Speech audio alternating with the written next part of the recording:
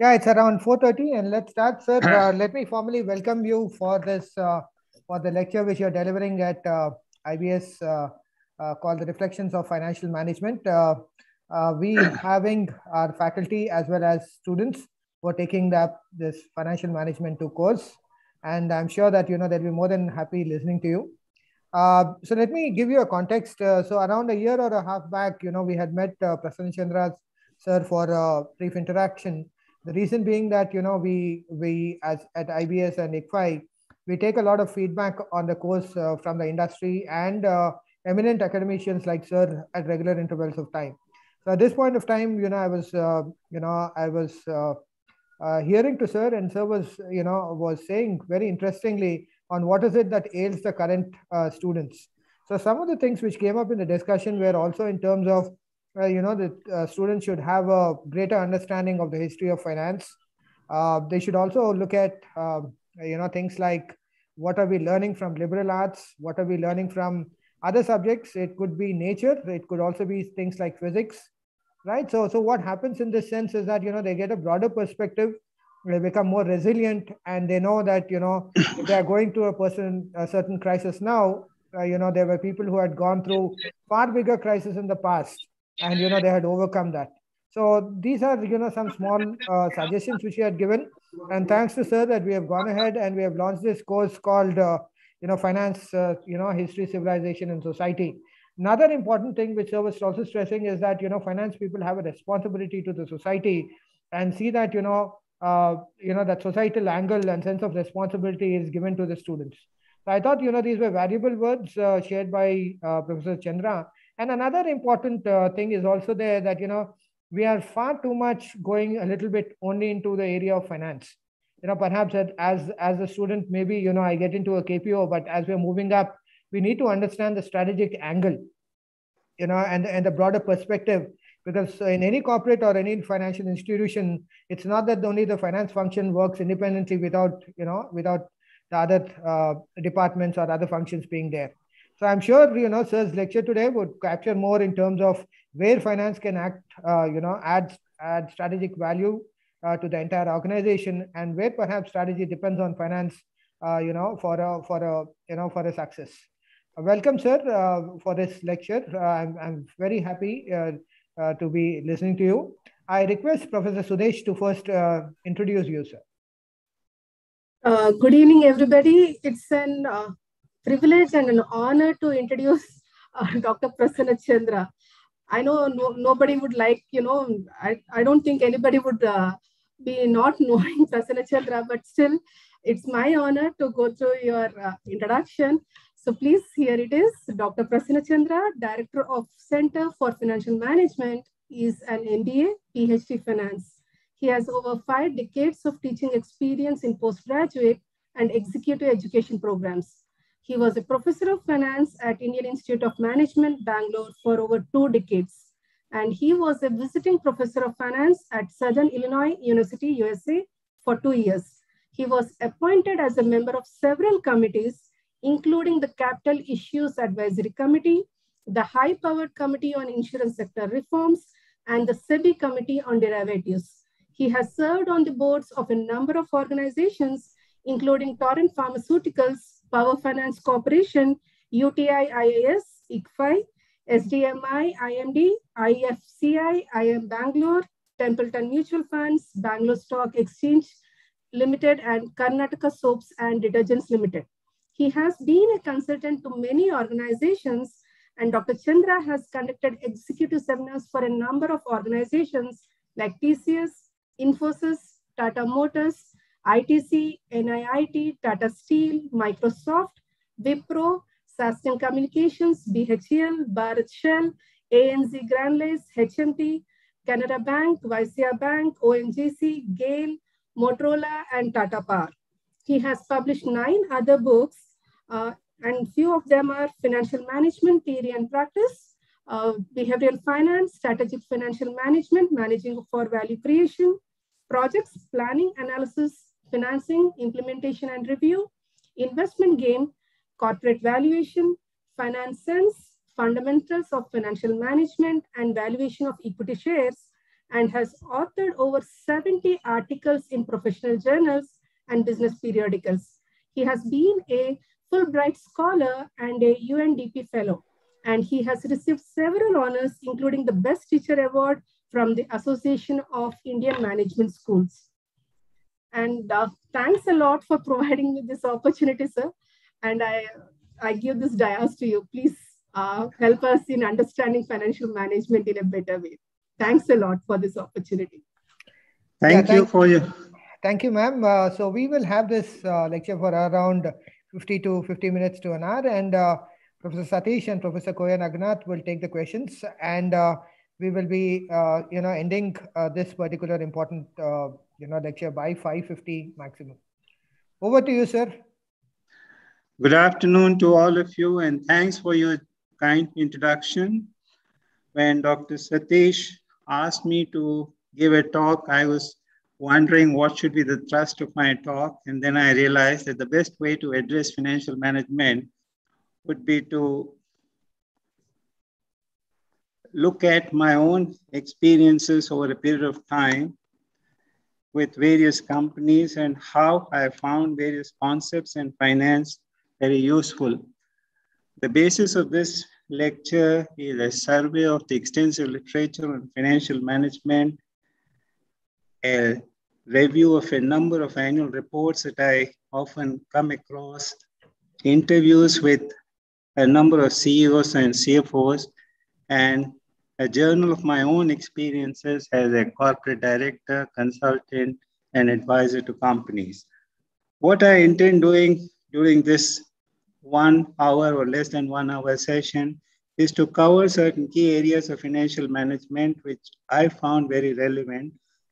These are listed here. Some of them are covered in your basic courses in financial management. Some may be covered in elective courses. I wanted to give a holistic view of financial management.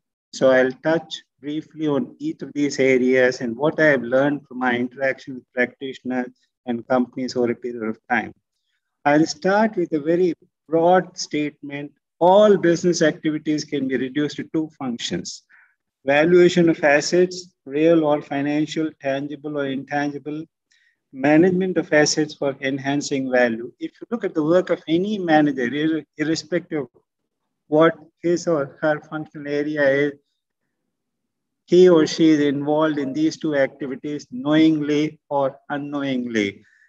So I say the 2 most important skills for all managers, irrespective of their professional background, are valuation and managing for value creation. Let us look at what is involved in various decisions that are taken in a business. If you look at any decision in any business context, it involves a trade-off between the present and the future. And finance is a language with which we understand this trade-off. And essentially, all these decisions involve time, risk, and cash flow. Carefully look at any decision, whether it is a decision to do automation, whether it is a decision to do cloud computing, whether it is a decision to aggressively promote a brand, whether it is a decision to acquire another company. All these decisions involve a trade-off between the present and the future. And to understand this trade-off, we'll look at time, risk, and cash flow. These are the central concepts in finance. Here, let us briefly understand the distinction between accounting and finance. Accounting looks at the past. Accounting is more or less certain about what happened. Accounting reviews what has happened in the past. Finance deals with future. Finance is concerned with uncertainty, and finance is focused on decision making. Accounting, in a way, is backward looking, and finance is forward looking. Of course, accounting reports are very helpful in financial analysis and decision making. All of us are familiar with the basic DCF equation, and this equation captures the 3 elements that I talked of: cash flow, time, and risk. And it has been put very beautifully by Warren Buffett. The value of any stock, bond, or business today is determined by the cash inflows or outflows, discounted at an appropriate discount rate that can be expected to occur during the remaining life of an asset.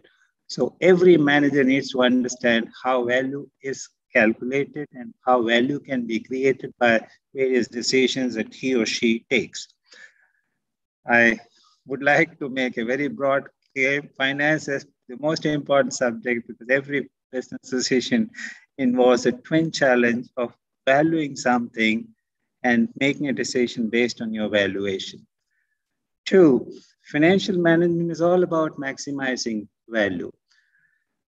The primary objective of a business is to create long-term economic value in a legal, ethical, socially responsible, and environmentally friendly manner.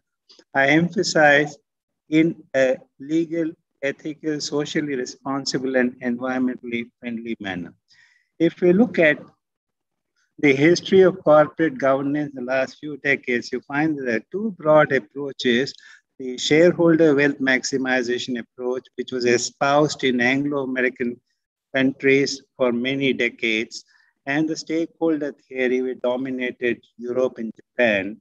In the last 20 years, I find that there is an interesting confluence of these two streams in what may be called enlightened value maximization. I find that the debate between shareholder orientation and stakeholder orientation is somewhat sterile and unproductive because when I look at companies around the world, when I look at my own interactions with various companies, I find that a company cannot create value for shareholders unless it protects the interest of stakeholders. So I argue that a company must focus on enlightened value maximization, and there is a symbiotic relationship between shareholders and stakeholders. I have not come across any company which has created long-term economic value for shareholders while shortchanging or hurting the interest of other stakeholders. Likewise, if a company wants to protect and nurture the interest of its stakeholders, it has to create value for shareholders. Here we use a very simple condition. A company should earn a return on invested capital, which is at least equal to weighted average cost of capital, in order to ensure the company does not destroy value for shareholders. Only when a company satisfies that condition can it fulfill the expectations of other stakeholders. As an annual report of Infosys says, corporate governance is about maximizing shareholder value legally, ethically, and on a sustainable basis while ensuring fairness to every stakeholder, the company, the customers, employees, investors, vendor partners, the government of the land, and the community. If you look at the most admired companies in the world, we have names like Microsoft, Apple, Alphabet, Intel, Berkshire in the US, TCS, HUL, Infosys, Asian Paints, and HDFC Bank in India. And you find that these are companies which have created considerable long-term economic value while protecting and nurturing the interest of other stakeholders. I often ask, what is the objective of a medical school? The objective of medical school is to promote health. The objective of law school is to promote justice. The objective of business school is to ensure that its products focus on creation of economic value in a legal, ethical, and more important, environmentally sustainable manner. What is value? Value is a function of four factors. If we look carefully, value is a function of invested capital, return on invested capital, growth, and risk. Let me, for the sake of a brief understanding of some of the concepts that we'll use a set of financial statements. Here is the balance sheet of a company where equity and debt are employed in equal proportions. Fixed assets are 150, net current assets are 50, and total is 200. And this is a P&L account. Revenues 210, cost 110, 170, PBIT or operating income 40, interest 10, PBT 30, tax 9, profit after tax 21. Now, finance has a language. The key concepts in finance are net operating profit after tax. This is not an accounting concept. This is a financial concept. Return on invested capital, weighted average cost of capital, free cash flow, and economic value added. NOPAT is defined as profit before interest and tax multiplied by 1 minus tax rate. In this case, PBIT is 40, tax rate is 30%, so NOPAT works out to 28. NOPAT can also be expressed in this manner, PAT plus interest multiplied by 1 minus tax. Return on invested capital is defined as NOPAT divided by invested capital. Invested capital is equity plus debt or fixed assets plus net current assets, which is 200. NOPAT is 28. So return on invested capital is 14%. The weighted average cost of capital of this firm is 11%. It is calculated in this manner. The weights of equity and debt are equal, 0.5 and 0.5. I've assumed the cost of equity to be 15%. The pre-tax cost of debt is 10%, and the post-tax cost is 7%. So the weighted average cost of capital works out to 11%. Let us assume that this firm is growing at a rate of 10%, which means that its assets should also grow in net terms by 10% every year. Since the asset base is 200 million, net investment required to sustain a 10% growth rate would be 20. And free cash flow is defined as net operating profit after tax minus net investment. NOPAT is 28, net investment is 20, so free cash flow is 8. Free cash flow is a cash flow available for distribution to investors, both equity shareholders and lenders of the firm. Economic value added is NOPAT minus weighted average cost of capital times invested capital. NOPAT is 28 and WACC is 11%. Invested capital is 200 and this is 6. Free cash flow is a cash flow available for distribution and it is defined as net operating profit minus net investment. So free cash flow is NOPAT minus net investment. I'm emphasizing free cash flow because when I look at the history of finance from 1960s onwards, I find that progressively the emphasis has shifted in this manner from revenue to net profits to operating income to EBITDA to operating cash flow to free cash flow. This is a very welcome change, partly under the influence of academic developments and partly on the advice of various consulting firms like McKinsey, Mercer, and Bain. I've had an opportunity to discuss with the consultancy companies in the US over a period of time, and I realized that in practice, these concepts, which essentially originated in academia, have been now widely accepted and applied. And a similar trend is quite visible in India. Let me give you an equation which may be called a Zen of corporate finance. We are all familiar with the Gordon dividend discount model. I've just dropped the subscripts for the sake of simplicity. The Gordon dividend discount model says price is equal to dividend divided by cost of equity minus growth rate. When we value a firm, we look at a period of 5 years, which is a planning period, and then impute a terminal value at the end of 5 years. Sometimes we look at a planning period of 10 years, but we look at a planning period which is normally 5 to 7 years. Sometimes it is 10 years. And the terminal value is calculated as free cash flow divided by weighted average cost of capital minus growth rate. Now, I've done valuation for several companies and I found that the terminal value looms large in the valuation exercise. And if we assume the firm is growing at a constant rate from now onward, then this formula applies directly. Otherwise, it is the formula for computing the terminal value, which looms large in any valuation exercise. The free cash flow, which is in the numerator of the right-hand side of the above equation, may be expressed as follows. Free cash flow, as I said, is NOPAT minus net investment. I express the right-hand side in this manner, NOPAT multiplied by 1 minus net investment divided by NOPAT.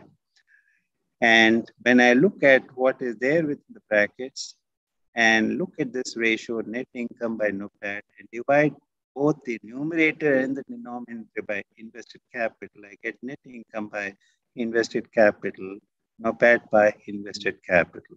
Net investment by invested capital by definition is the constant growth rate, and NOPAT divided by IC is return on invested capital.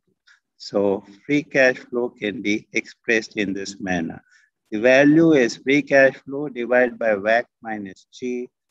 This is the expression for free cash flow, and this is the denominator. Now you find that the value of a firm is a function of 4 variables: invested capital, return on invested capital, growth rate, and weighted average cost of capital.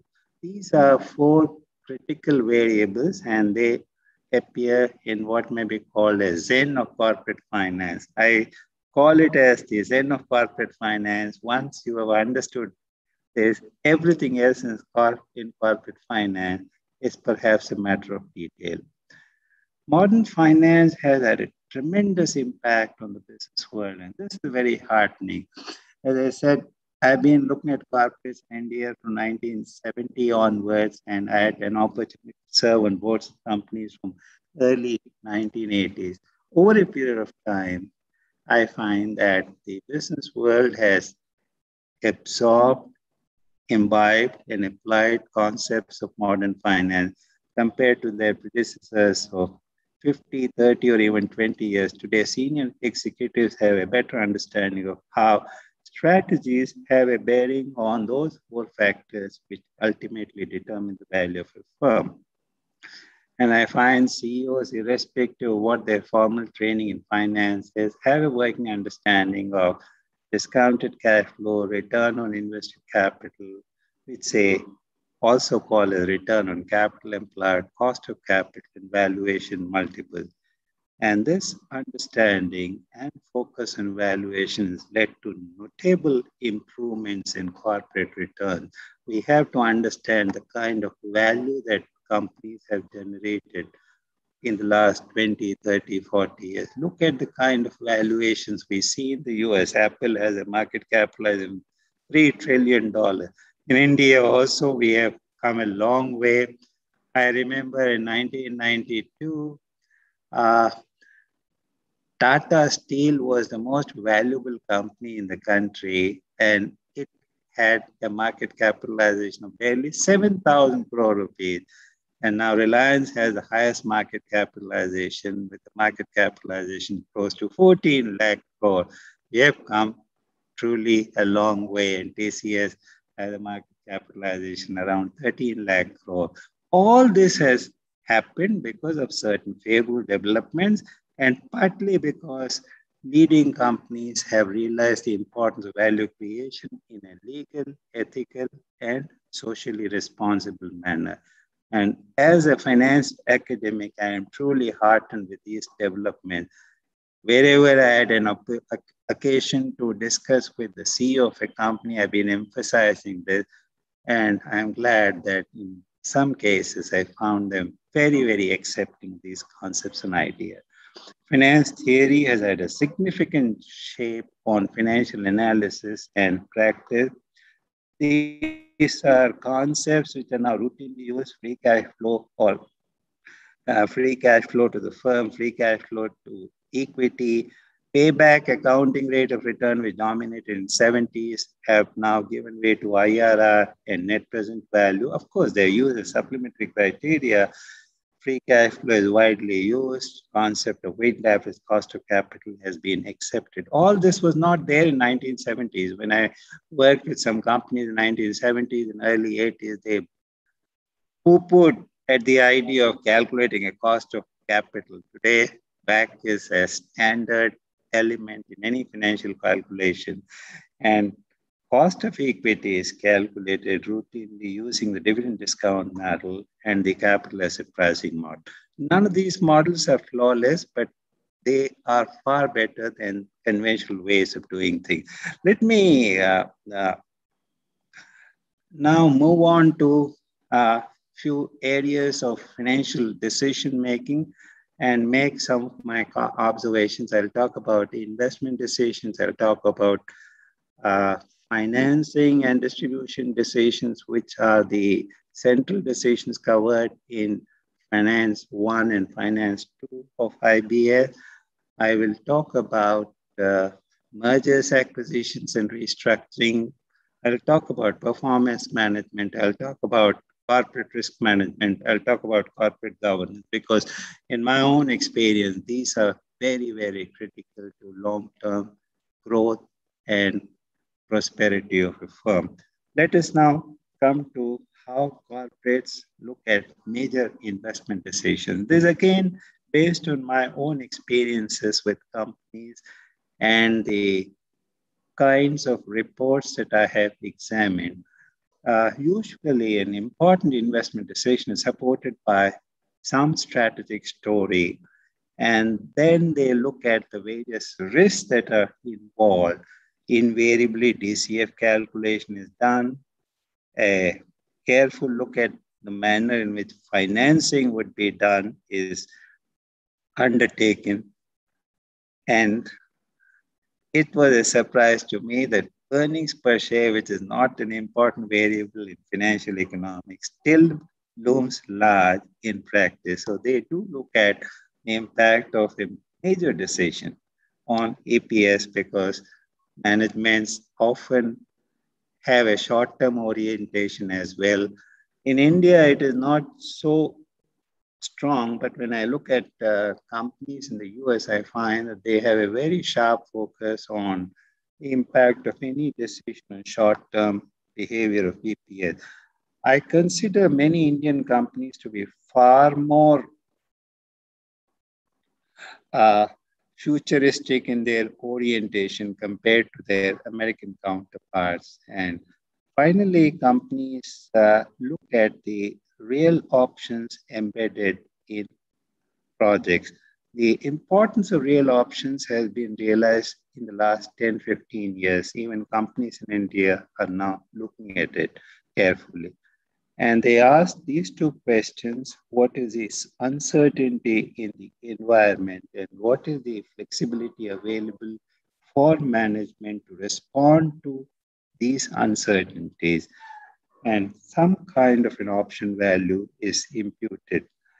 If I look carefully at what is done in practice, I find that a simple matrix like this is rooted in Black-Scholes option pricing model.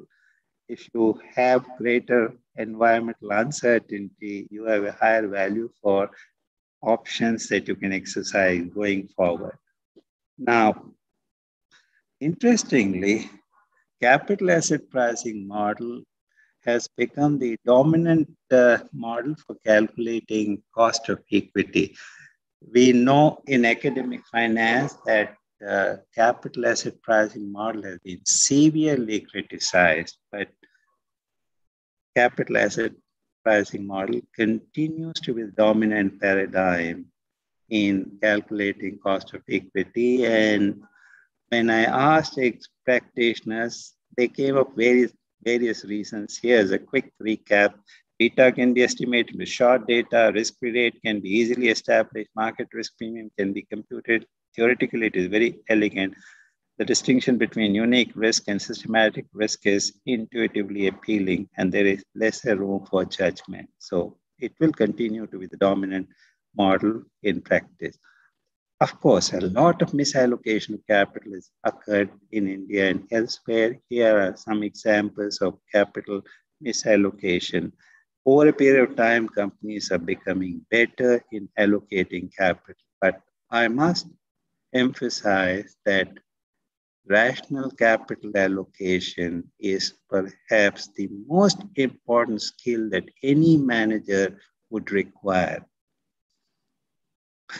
Today, we have to make huge investments in intangible assets, and I'm glad that corporate India has now realized the importance of making investments in R&D, market development, automation, data analytics, so on and so forth, which was not there 10, 15, 20 years ago.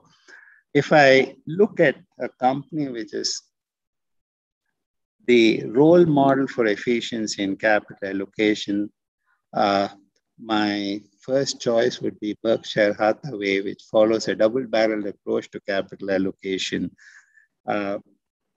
Warren Buffett and his partner Charlie Munger always go by the discipline of the capital market. They look at opportunities in the capital market, and they look at opportunities for acquiring companies. If you look at how Berkshire Hathaway has grown over a period of time, they have a large portfolio of financial securities, largely equity securities, where they have 5, 10, 15% holding in a number of leading companies.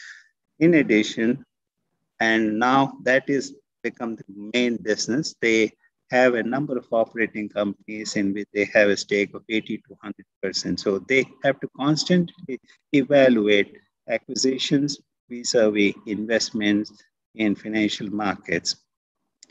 And they have an edge over capital allocators who stick to a single course, as Warren Buffett puts it very humorously. Woody Allen explained why eclecticism works. The real advantage of being bisexual is that it doubles your chances of a date on a Saturday night. There are 4 broad facets of financing and distribution decisions: capital structure, instruments of financing, methods, markets, pricing, timing, and distribution policy. You find that companies now have tremendous latitude in almost all of these areas. A company can choose a capital structure it likes. It has a range of financing instruments available. The choice was very, very limited before liberalization. Having served on the Capital Issues Advisory Committee, I realized how limited the choices were in those days. But today, they have considerable choices, and that is reflected in the innovative financing that companies are using, that is reflected in a variety of methods they employ, markets they tap, and the freedom they have with respect to pricing and timing. Even distribution policy is now being examined very, very carefully. Smart investment decisions create more value than financing decisions. Financing decisions take place in capital markets, which are approximately perfect, while financial decisions when you make financial decisions, you can observe value of similar financial assets. There are few opportunities in the realm of financing where NPV is significantly different from zero.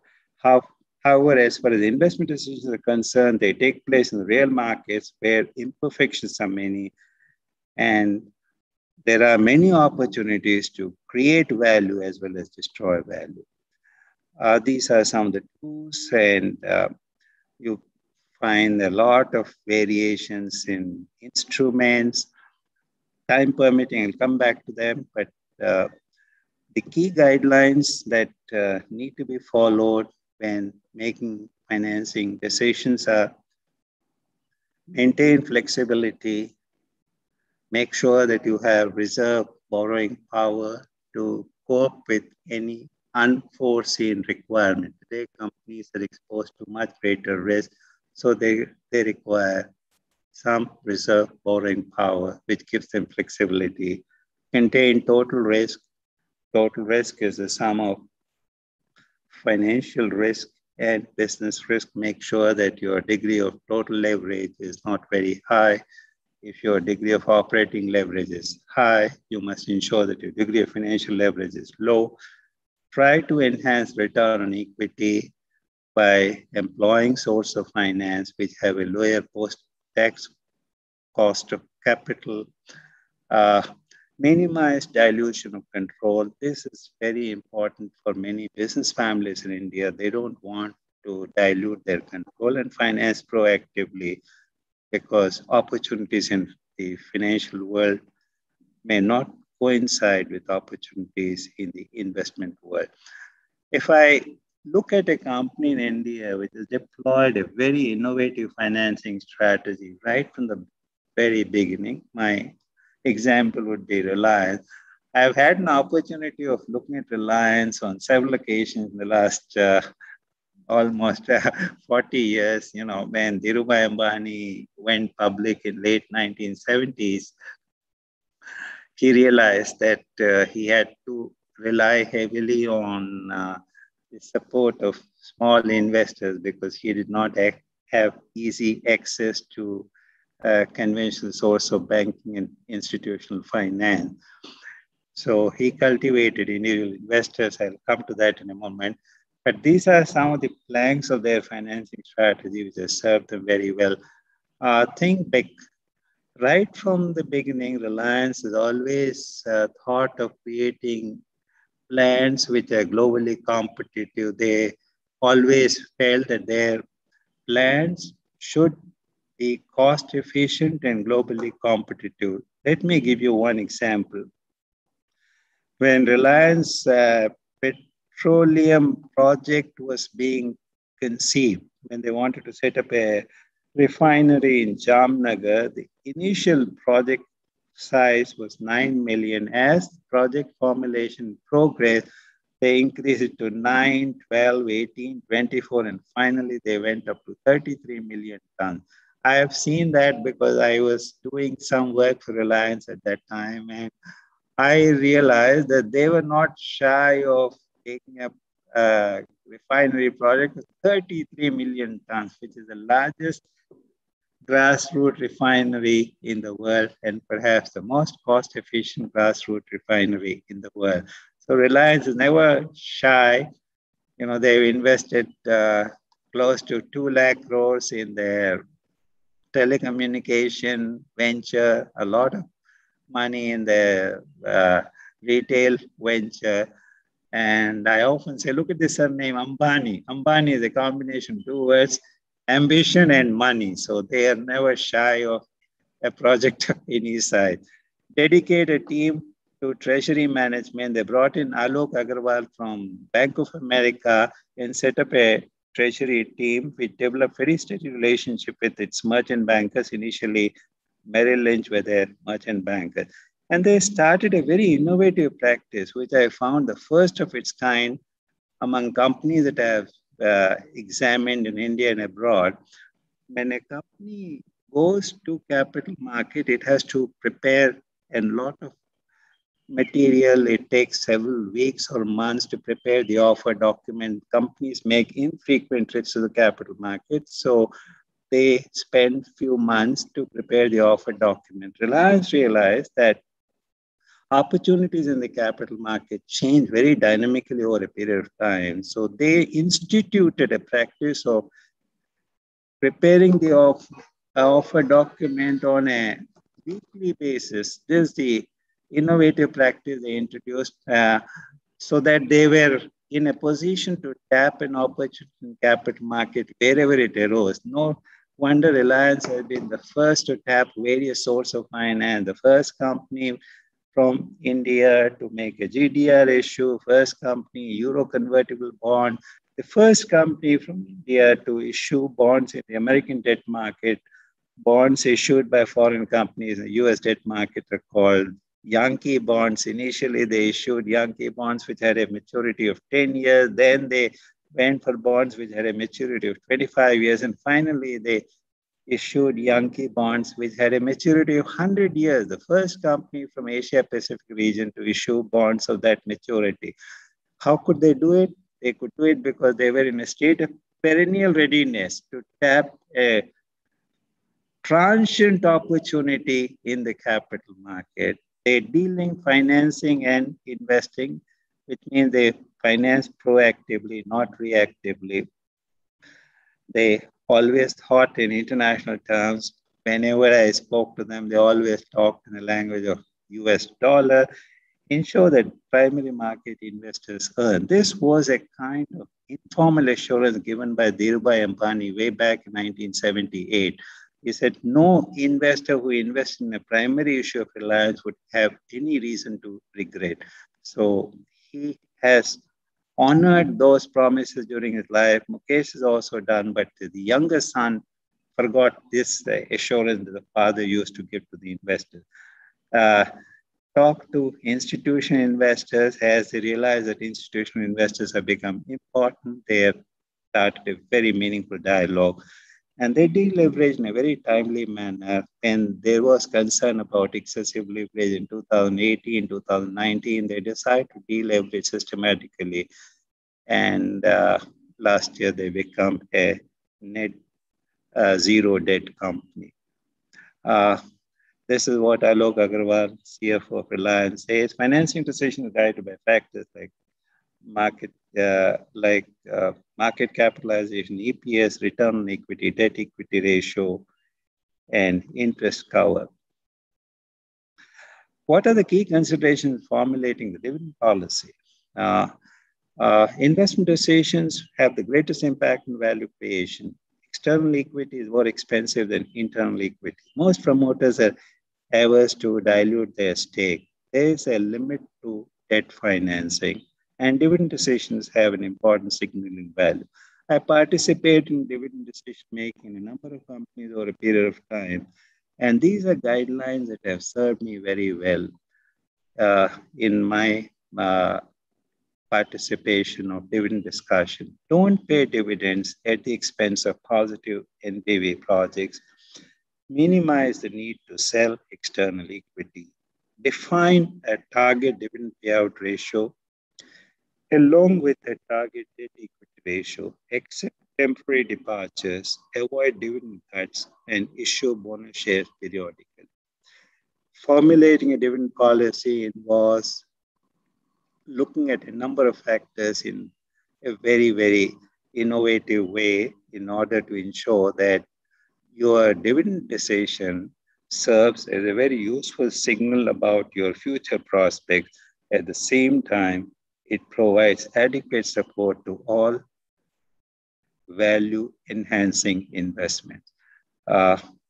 Here is a statement of dividend policy of Infosys. In April 2017, they decided to change the dividend policy and pay up to 70% of free cash flow. Net cash provided by operating activities, less capital expenditure. Now you see these notions or ideas have become standard in corporate financial discussion. Free cash flow. The earlier dividend policy was to distribute up to 50% of post-tax profits. And I found an identical shift in policy in TCS. They talk in terms of distributing 80% of their free cash flow.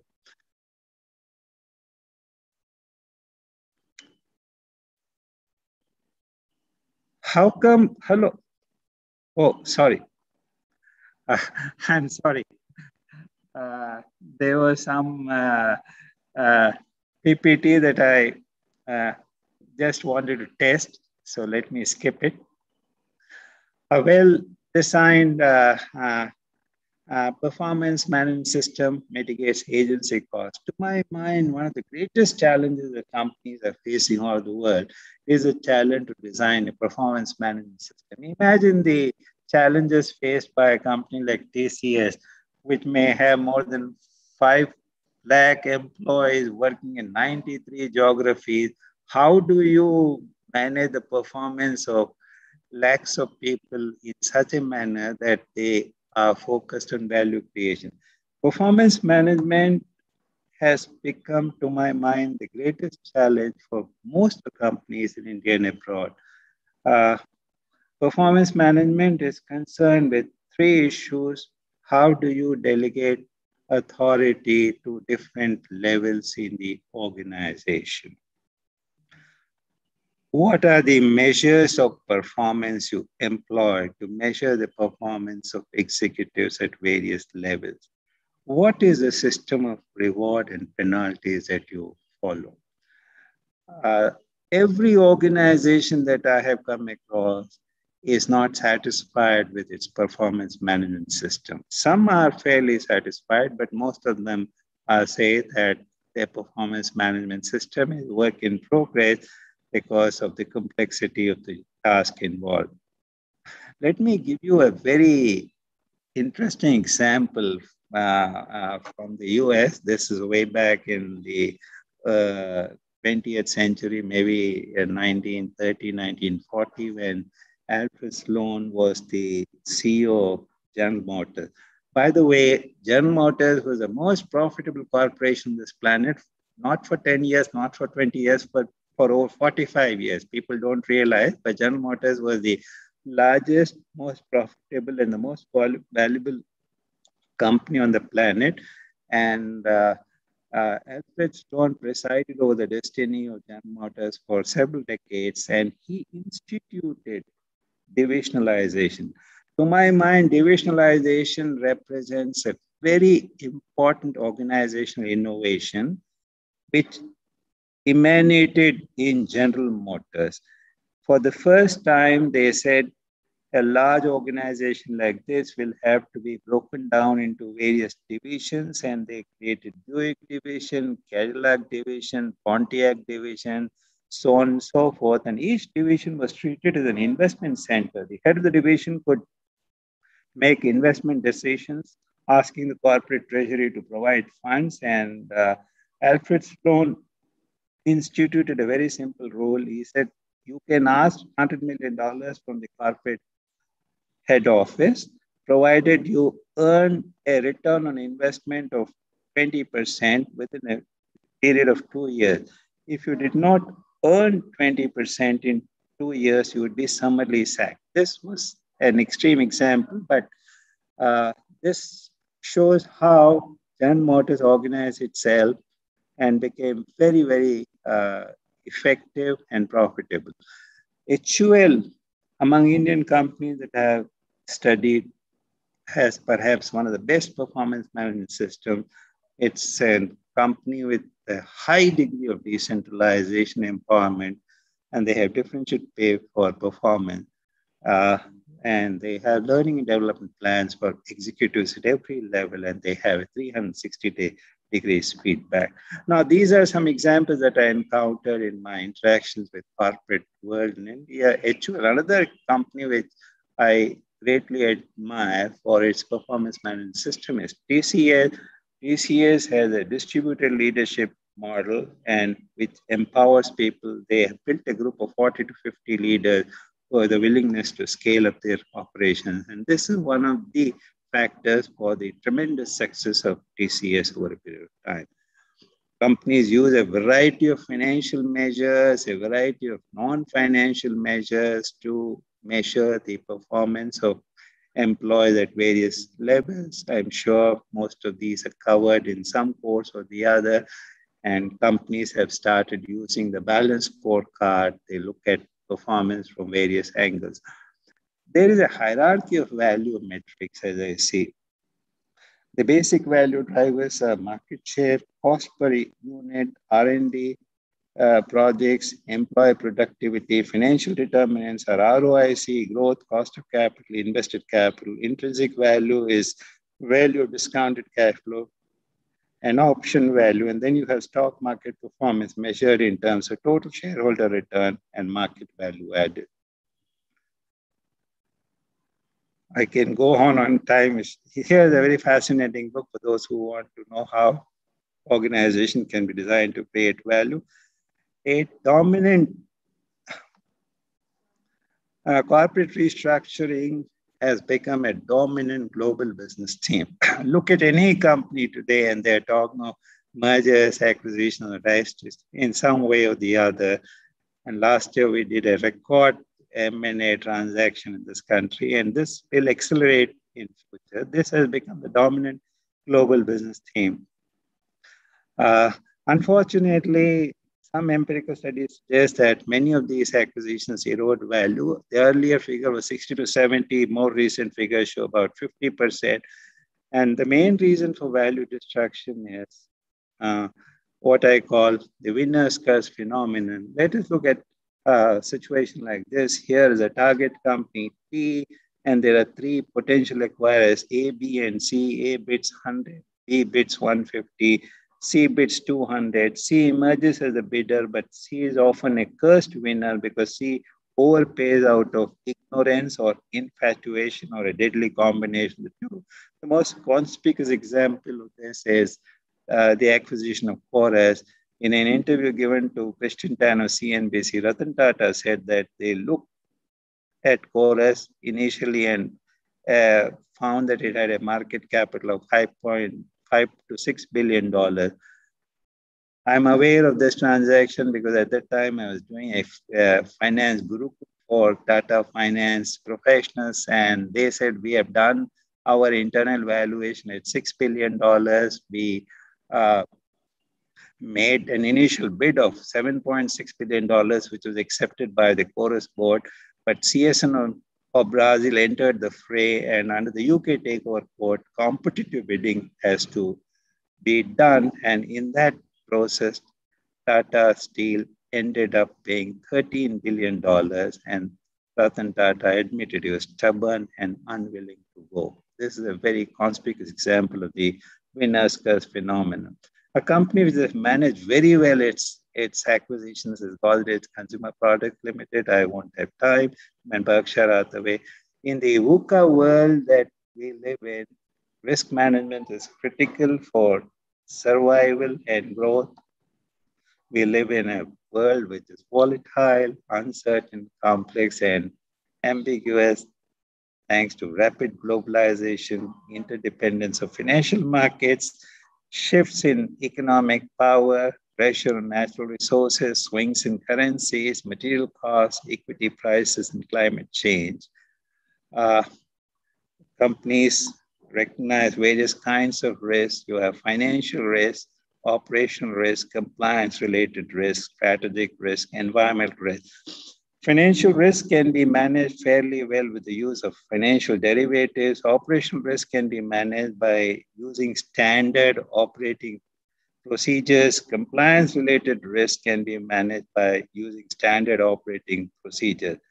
But it's very difficult to manage strategic risk, and it is even more difficult to manage environmental risk, as pandemic has shown how vulnerable companies are. But companies have been doing a lot in this area. This is one area where I find that corporate India has become far more aware of the dangers that they encounter now. And a lot of emphasis has been put on corporate risk management. There are two areas where a lot of emphasis has been put in recent years, corporate risk management and corporate governance, but we have a long way to go. As far as financial risks are concerned, forwards, futures, swaps, and options are used widely. The most popular tools are forward swaps option. Choice of forwards and swaps over futures and options is commonly found in various companies I studied, and there is a preference for risk hedging through the banking system rather than the capital market. And when you use forwards and swaps rather than futures and options, there is greater scope for customization. As I said, COVID-19 underlined the importance of building resilience. Building a resilient business requires a new mindset, according to BCG. Instead of focusing exclusively on maximizing efficiency, resilience involves building new capabilities that may come at a short notice. And instead of managing short-term shifts in performance, it requires a focus on long-term value creation and a balancing of of efficiency and long-term effectiveness. The last reflection is corporate governance does matter. Corporate governance is concerned with the principal agency relationship that we find in any business. You have shareholders who appoint board of directors, the board of directors appoint top management in turn appoints lower level management, so on and so forth. And thanks to a number of scandals that the world has seen, corporate governance has become a very important theme, and finance professionals have a special role to enhance the quality of corporate governance. Based on my experience, I find that these are the 5 best practices of corporate governance. 1, build a strong, qualified board of directors and evaluate performance. 2, define roles and responsibilities. 3, emphasize integrity and ethical decisions. 4, evaluate performance and make principled compensation decisions. 5, engage in effective risk management. A lot of reports have come out on corporate governance. I was designing a small program on corporate governance for IIM Bangalore, and we found that there were over 30 reports of corporate governance that have been put out by various agencies internationally. At least the government of India feels that the kind of soul searching that has happened in recent years, particularly in the wake of the introduction of the Companies Act 2013, there has been some improvement. This is what Injit Srinivas, Corporate Affairs Secretary, told me. At a very broad level, enforcement actions have generated a lot of soul searching, and there appears to be perceptible change in behavior for the good. There's a lot of introspection at board level, board committee level, and statutory auditor level. The consciousness has definitely increased. This is a very welcome thing, and I expect it to become even more pronounced in the years to come. In a very interesting book called Winning Investors Over, Baruch Leib, an eminent accounting scholar, say shareholders really want 3 things: the pursuit of long-term corporate growth, sharing of relevant and truthful information, and avoidance of misconduct and embarrassment by the company and its manager. The best example of corporate governance to my mind is Berkshire Hathaway. Warren Buffett has prepared what is called the Owner's Manual of Berkshire Hathaway. It runs to few pages. It has 13 to 14 principles. I've examined so many documents and reports on corporate governance. The best document or report or guide on corporate governance is the Owner's Manual that is found in every annual report of Berkshire Hathaway.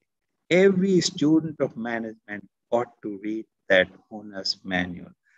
Essentially, he emphasizes these things. We will focus on long-term value creation, we'll share relevant and truthful information, and we will avoid misconduct. We will ensure that there is no conflict of interest between us, the major shareholders, and others who have minority stake. And the Owner's Manual that you find in the annual report was not prepared now, not prepared 10 years ago, not prepared 20 years ago. It was prepared way back in late 1970s, which is an indication of how far-sighted and enlightened Mr. Warren Buffett is. I had an opportunity of interviewing him.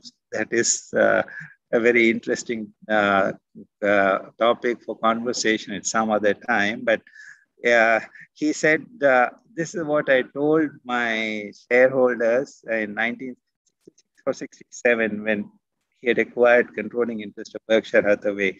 At the AGM, he made a very succinct statement to his minority shareholders. He said, "We want to grow rich with you, not of you."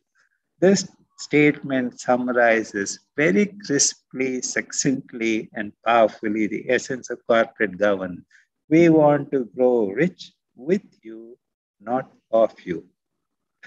As an illustration, he said if the market price of Berkshire Hathaway increases from $18 to $36, your gain is 100%, my gain is 100%. Of course, the scale may be different, but percentages will be identical. And he has followed that maxim so faithfully in the last so many years of his stewardship. Today, market price per share of Berkshire Hathaway may be $250,000 or whatever. And he has ensured that there is no conflict of interest between minority shareholders and Warren Buffett and his associates. There is a very fascinating book called Corporate Governance Matters by David Larkar and Brian Tyan. All students of management ought to understand the importance of corporate governance, as it is a very, very important issue. Ultimately, value creation over a period of time or value enhancement over a period of time would mean the following: return on invested capital should be greater than weighted average cost of capital. You have to create competitive advantage through innovation to satisfy this condition in a highly competitive world. Return on invested capital is greater than weighted average cost of capital for many years. This is possible only when you create entry barriers, have a powerful brand, and invest adequately in intellectual property and intangible assets. Reinvestment or profit is made in order to assure growth, and growth can be achieved by way of expansions, both organic and inorganic, in adjacent areas. The 7 mantras are: accord priority to value creation, build sustainable competitive advantage, allocate capital rationally, lower weighted average cost of capital while preserving financial flexibility, forge a performance-oriented culture, manage risk in an integrated manner, and build a relationship of trust with all stakeholders. I call it as the 7 mantras, and I give it to every CEO or every corporate director I come across, and that is the way going forward. All these are based on my book, Financial Management Theory and Practice, for those who want to look at these things in greater detail. Thank you. Dr. Satish, I'm done. You said 5:35, so I had to skip a lot of things to adhere to your timeline. Now I have about 15 minutes to take questions. Is that fine? Yes, sir. Yeah, thank you very much, sir. We will take in questions. I think Professor Satish Kumar and Professor Raghunath will share the questions. Professor Satish? Yes, sir. Thank you so much for such a nice interaction and enlightening us in terms of financial areas. No matter how hard and deep study, but the kind of insights you get by listening somebody like you is, altogether a different experience. So, sir, there is a question from one of the students. They're asking, what's your opinion on the corporate bond market structure in India, sir? What is your opinion on the corporate bond market structure in India? We have to develop the corporate bond market much more. If you look at other countries, the primary source of long-term finance is the corporate bond market. In India, traditionally, that has been neglected because we relied heavily on institutional finance. To my mind, government has to take very innovative steps to promote corporate bond market. If you look at the Indian financial system, bulk of the savings are appropriated by the government in some form or the other, which has virtually crowded out the corporate sector. Now there is some increase in the size of corporate bond market. A lot more has to happen in that space. I'm sure we require an entire session to discuss various things that need to be done, but corporate bond market has been neglected. And if you look at infrastructure financing globally, it is done largely by way of bonds. And we have to make trillions of dollars of investment in that sector. We need to develop corporate bond market. Initial steps have been taken, but a lot more needs to be done. Thank you. Thank you, sir. Yes. Good evening, Dr. Chandra. My name is Raghunath Koya. One of the participants is asking whether after the IBC Act of 2016, the companies would opt for the market finance or institutional finance. What would be the scenario in the light of this IBC Act, sir? What are your thoughts? To my mind, the major benefit of the IBC Act is that it has instituted a good credit culture in India. Now companies are very careful about borrowing, whether they borrow from financial institutions or banks or whether they raise money in the debt market, because any lender who is not dealt with properly can go to IBC now. To my mind, that has been the most salutary effect of IBC, and you can see that corporates have deleveraged themselves and they are very cautious. The kind of reckless investments that we saw in 2008, 2009, 2010, thanks to all kinds of things, to my mind, are probably a matter of history, and IBC has instilled a sense of discipline, whether you are borrowing from a bank or raising money in the bond market. Thank you, sir. Thank you very much. Sir, one more question from the participants. Why is finance majorly concerned with cash flows but not with earnings? As they say, revenue is vanity. Earnings are sanity, and cash is reality. Please understand, only cash matters, nothing else matters. Yeah. Sir, another participant is wondering whether the investors would be giving more weightage to the market potential of the company, or would they be weighing more to the ethics aspects of the company's governance, sir? As I say, now investors are becoming smarter. Of course, you always have some stupid investors, some irrational investors. You always have some small bubbles in the market all the time. But if I look at long-term institutional investors, they are focusing on growth, profitability, and governance. They are concerned with everything. And that is the reason why companies which are perceived to be dubious in their corporate governance are given a very, very low valuation in the capital market. Thank you, sir. Sir, one of the participants is willing to know, what is your opinion on the determinants of the corporate yield curve? Corporate yield curve.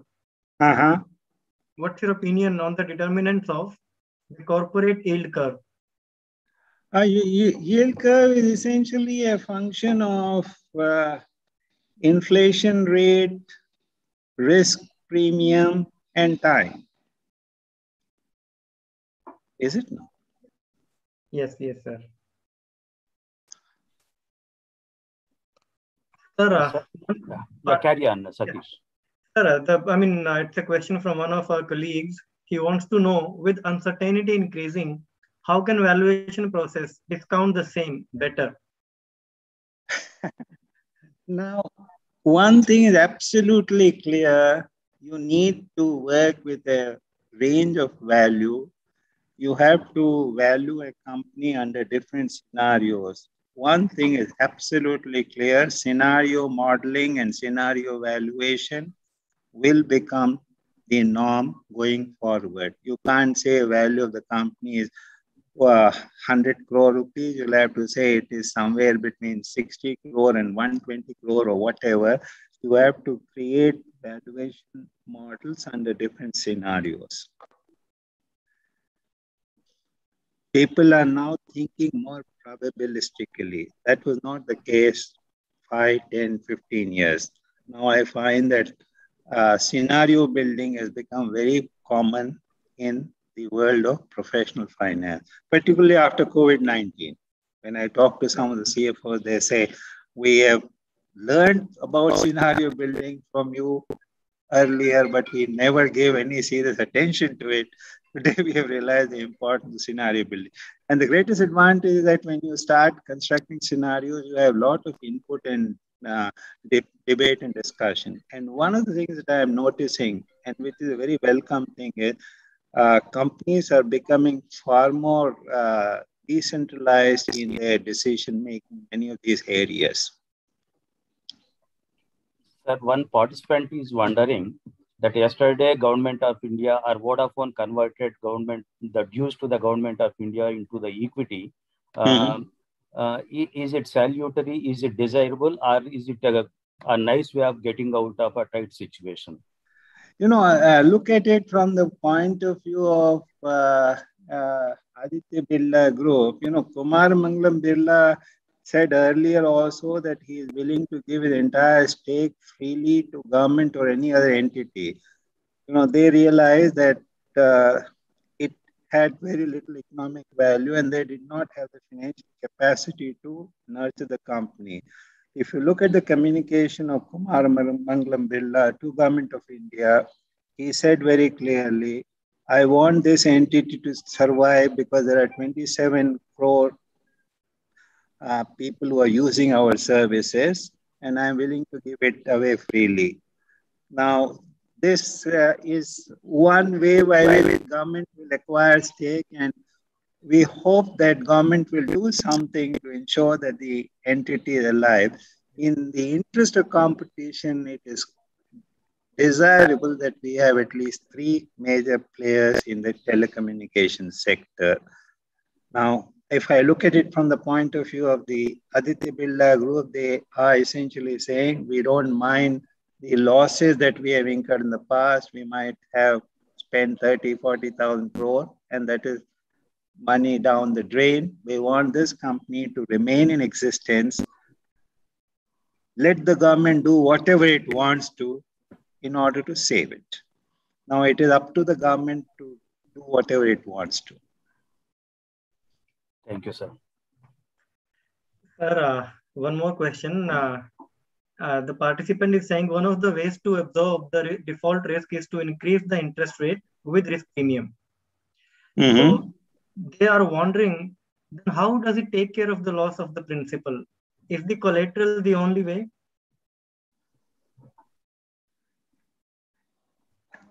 Come again. Sorry, I'm. Sir, I say traditionally increasing the interest rate risk with the risk premium is one of the ways to absorb the default risk. But then how do you take care of the loss of the principal? Now, when you are saying that you are raising the interest rate because you perceive the debt instrument to be more risky, you are assuming that some debt will default. You can't have a default-free situation when you are, instead of asking for 8%, if you are asking for 12%, obviously you are saying that if I have a portfolio which has a YTM of 12%, it is likely that a portion of the portfolio may turn out to be a non-performing asset. That's part of the game. This is what I want to emphasize. We need to have proper pricing mechanism for risk in this country.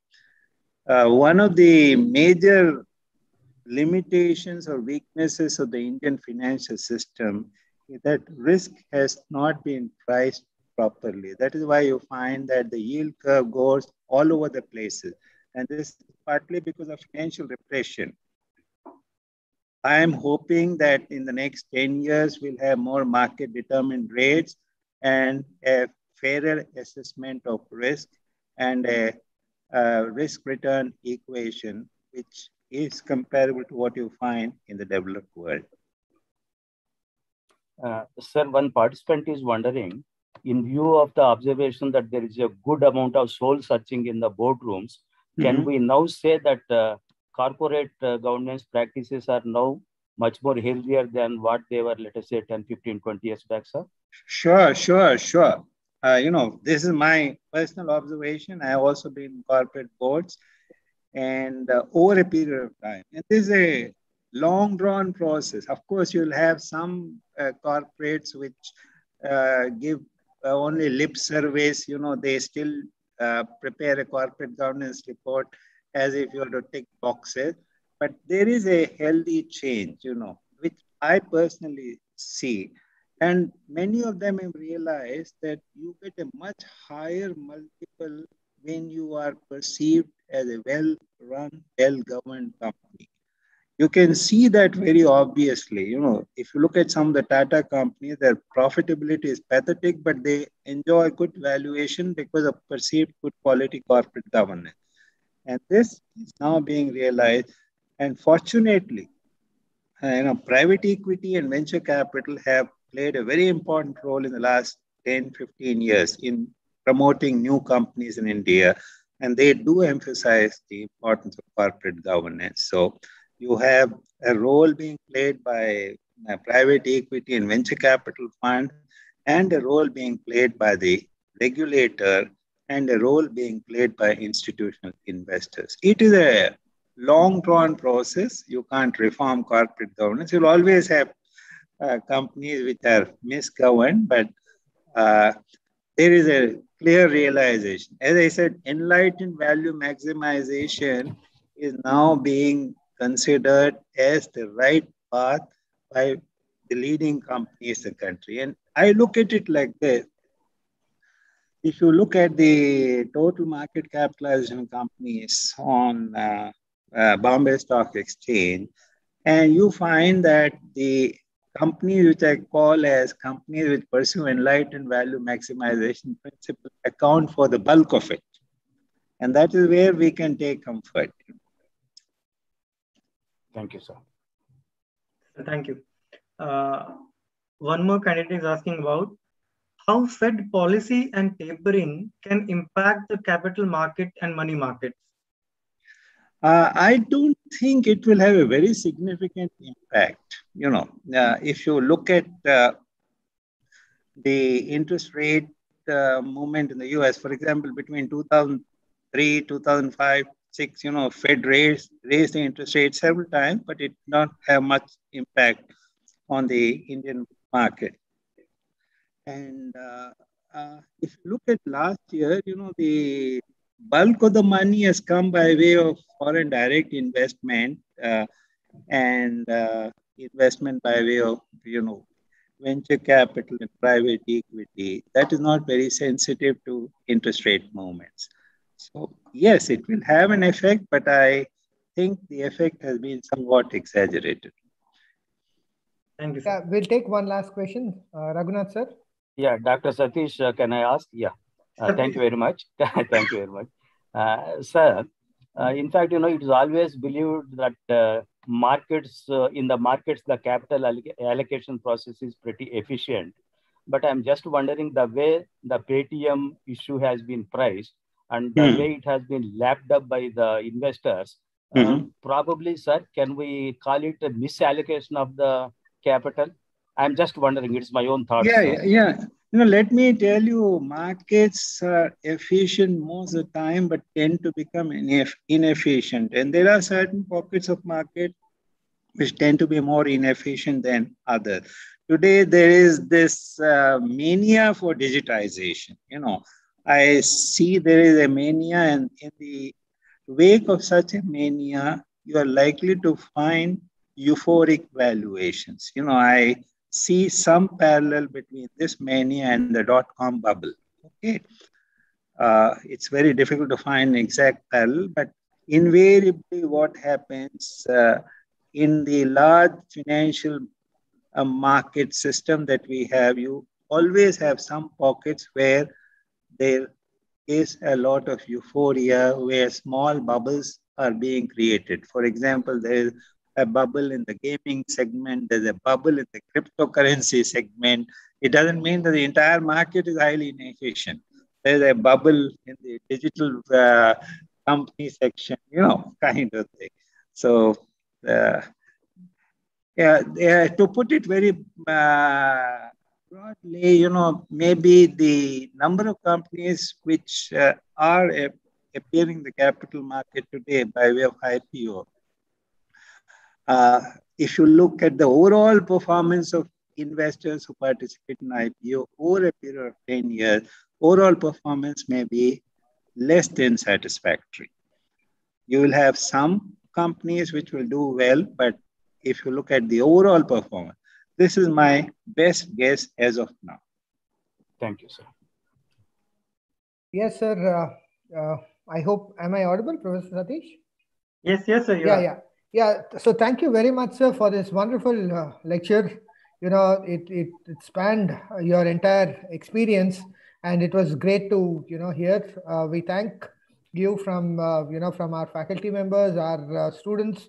I hope that they understand the importance of value drivers, the importance of how finance has evolved, and what was important earlier and what is important in the current context, and also your insider information from your consulting and various roles, being the board members and on the advisory boards and things like that. It was really nice, and as always, listening to you. I'd also like to thank our Vice Chancellor, Professor Mahinda Reddy, our Dean, Professor Sarijan, and Professor Ved, who's our advisor, and the management who had approved, for this great lecture. I'd also like to thank the professors of finance, my colleagues who are here, and the students for being there. I'm sure that they have all gained a lot during this particular thing. I also like to thank Professor Kirti and Professor Nasimachari for helping us with this this entire digitizing process, or whatever we call in terms of Zoom platform and recording and things like that. Thank you very much, sir. It's been a wonderful lecture till we get back again. Thank you, sir. I'll get back to you, sir. Thank you for all of you for your patient hearing. I enjoyed interacting with you. Thank you so much. Thank you, sir. Thank you so much. Thank you so much, sir.